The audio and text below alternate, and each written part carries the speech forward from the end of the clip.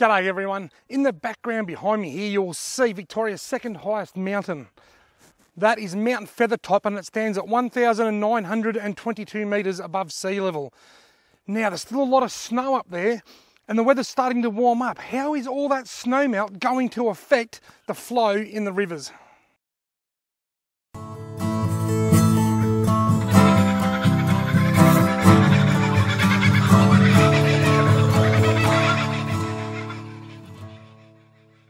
Rightio, every year on social media in the community I hear people talking about the snowmelt. We've still got all that snow to melt yet, all that snow's got to come down the river yet, the river's going to flood once all that snow melts. But how much of an effect does the melting snow in the springtime really have on our waterways? Now this year we've just had a bumper snow season. I think at the moment Falls Creek and Mount Hotham are still reporting around about 160 centimetres of snow across their ski runs. That's this much snow, that's a lot of snow. People get this misconception that there's 165 centimetres of snow all across the mountains, right across from the alpine areas up. Now here in Victoria, the alpine area is considered anything above 1,200 metres above sea level. So over here, where we've got Mount Feathertop, from 1,200 metres to 1,922 metres is all classed as alpine. Now people get this misconception based on the snow report that there's 165 centimetres right across that whole area and it's all going to melt. The actual fact is the snow melt has very little effect on the water flow. Well, it has a big effect, but not in the way that so many people seem to think it's going to have an effect. Basically, all it's going to do is maintain a high, cold flow of water throughout the spring months and keep the river looking really, really healthy. Right here, I am on the Ovens River. The Ovens River drains Mount Hotham, Mount Feathertop, the second highest part of the mountains. Over the valley, we've got Mount Bogong at 1,986 metres, and that's drained by the Midder River and the Kiewa River.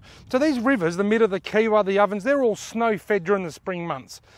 Now, the actual snow melt, the actual spring thaw. In other parts of the world, the spring thaw can create all kinds of problems because those parts of the world are much, much colder. So the snow falls and it stays frozen.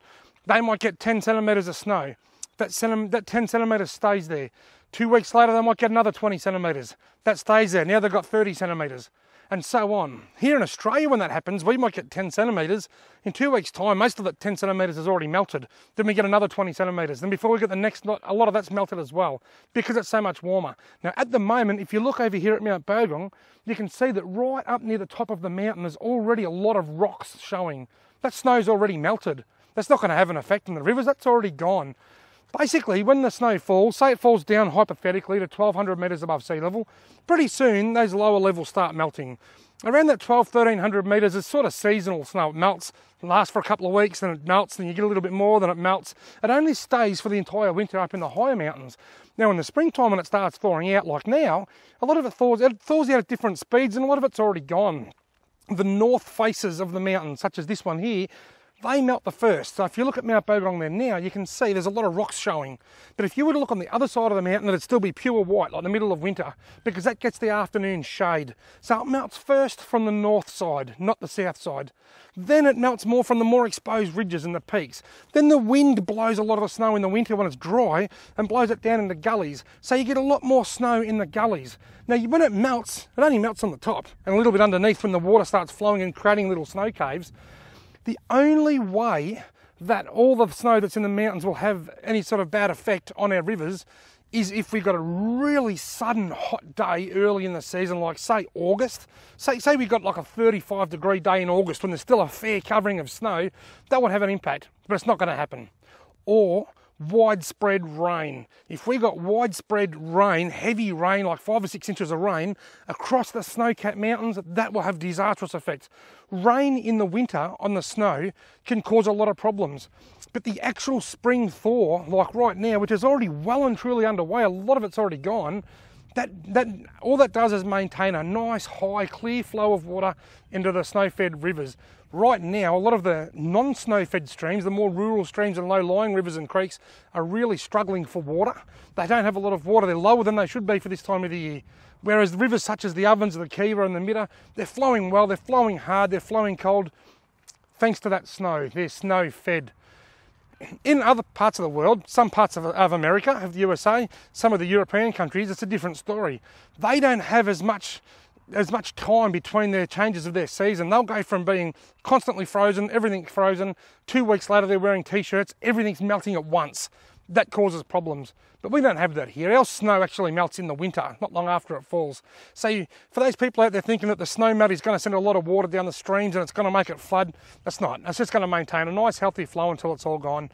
Even now, if we got a deluge, 80% of the snow that was up there 4 weeks ago is gone. The snow that's left is all up on top of the mountains. When the ski resorts report that they've got 165 centimetres, they're reporting on their ski runs. A lot of that farm that's pushed up, it's pushed up from outside and on top. They've got snow making on top of that.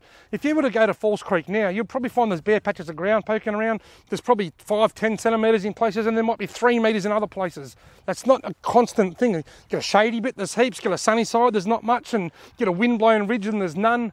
So if we had that constant cover of 160 centimetres and a lot of rain, that'd cause problems. But I've lived on the Ovens River for 43 years and I've never seen the spring thaw create issues with flooding or raised water levels. It's just maintained a decent flow throughout the spring.